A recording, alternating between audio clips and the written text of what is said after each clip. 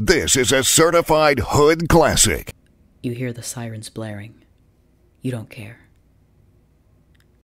Containment breach! Containment breach! Someone yells, running past you down the flickering corridor.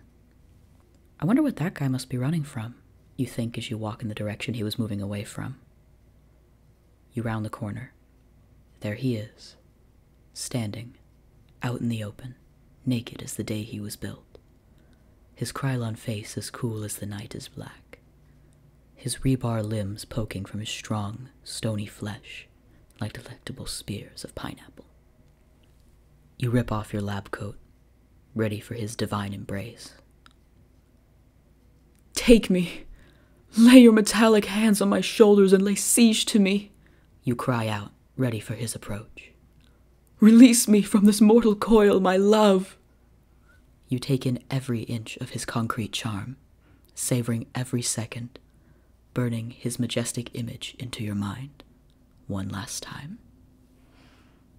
You're ready. You close your eyes. It starts in a flash.